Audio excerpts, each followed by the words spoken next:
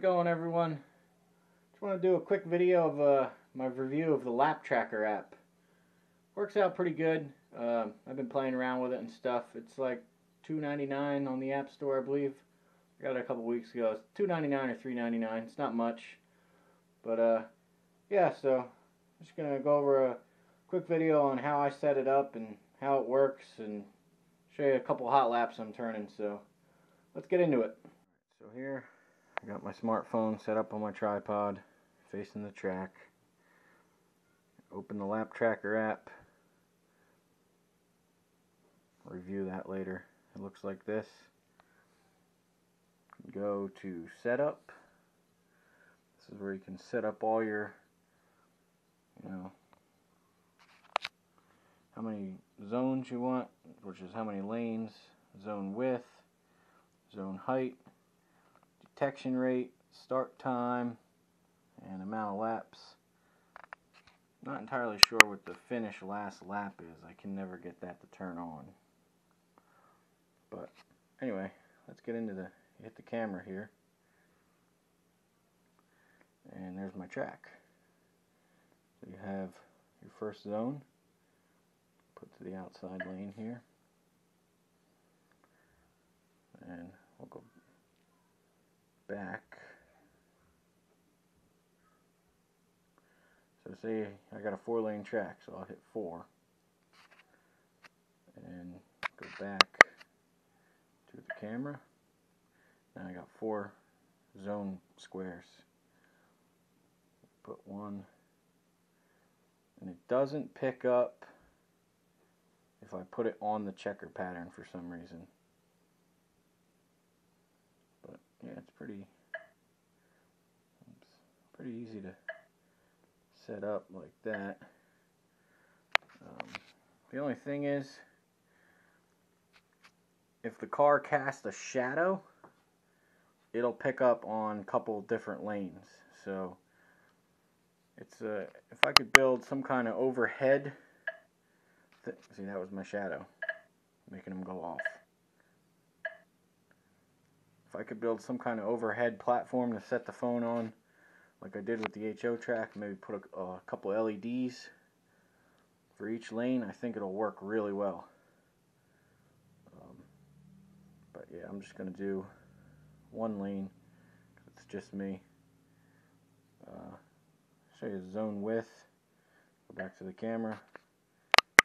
You can see how it's a wider zone, pickup zone. And then the zone height, back to the camera, is how tall it is. But we're just going to do 1s across the board. And we're going to be running this outside lane. Push a car across here. See, picks up. Alright, so let me get the camera up on the tripod and see what kind of numbers we can turn. 5, 4, 3, 2, 1.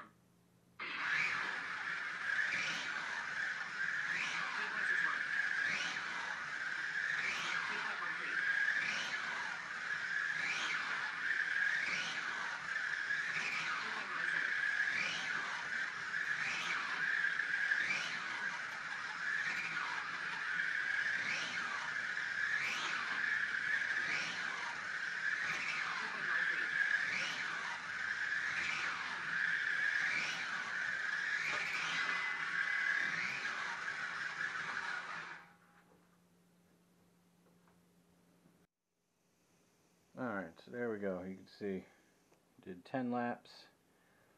Average lap 3:11. Best lap 2:93. Race time 31 seconds. Can't really see on the camera there, but it goes down. The best lap's in red. And I have it set so it calls out your best. Like if you break your best lap, it'll call out the time. You can have it make a sound, or you can have it call out every time, but I only want to know if I bettered my last lap. So that's how I have it set up. Go back into the setup. But yeah, you can have it just start. When you hit start, that 5-second delay, how I have it. Or you can have it start on the first pass, which is kind of cool too. But I like the countdown, you know, kind of give you the anticipation. And stop. Where's that other?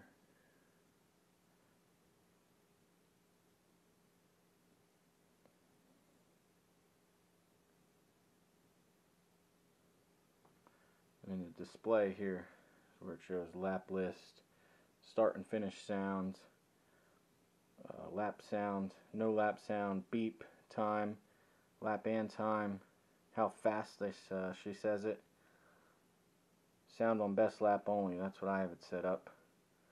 And then you can send the results, which is kind of cool, or just delete the results. But yeah, I mean, for a couple dollar app, it's not terrible. Sometimes it misreads, it won't read. It's more for, you know, just running by yourself, doing a little test and tune, messing around with cars and stuff.